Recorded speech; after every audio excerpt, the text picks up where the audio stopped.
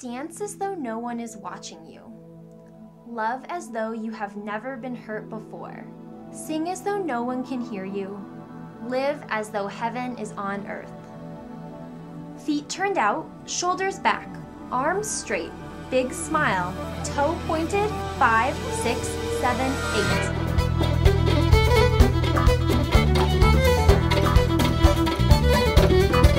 I always danced as though someone was watching. At home, at the studio, I lived to be watched, to be critiqued. Verdicts that compared me to other dancers accelerated my adrenaline. I was taught that dance was about exact timing, body position, and footwork, perfect replication. As children, impressionable and vulnerable, we define our identity always in dialogue with, sometimes in struggle against, the things our significant others want to see in us. While the dialogue between my teacher and I was mostly parroting, it was a dialogue, and I was a dancer.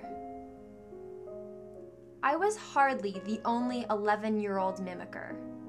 Mirroring teachers is incredibly common because adults are the principal determiners in what children come to know and believe about art. Creativity, exploration, imagination, that can be art? That can be life? The best art teachers can speak the universal language of make-believe. But I had never heard that language during dance class before. After dancing for several years, I realized that I was not expressing myself through dance. While I was a dancer, I was also a follower, not a creator, explorer, or imaginer. Likewise, many modern schools mold children into obedient artists.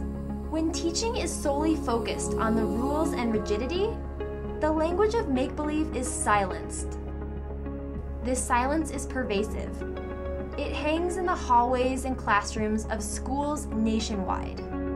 Teachers need to feel able to prioritize commitment rather than compliance. A commitment to arts integration is a commitment to balance. It is possible to juggle imagination and critique. This fusion is the best of both possible worlds, as students can imagine something new and follow this invention with critique and reflection. Teaching students to connect art with other disciplines lays the foundation for critical thinking, a skill which is essential for lifelong learning. Teachers can mold the next generation into critical imaginers. Students can talk through creation, reflection, and alteration, all while speaking the language of make-believe. And here, students can truly embrace the meaning of dancing through life.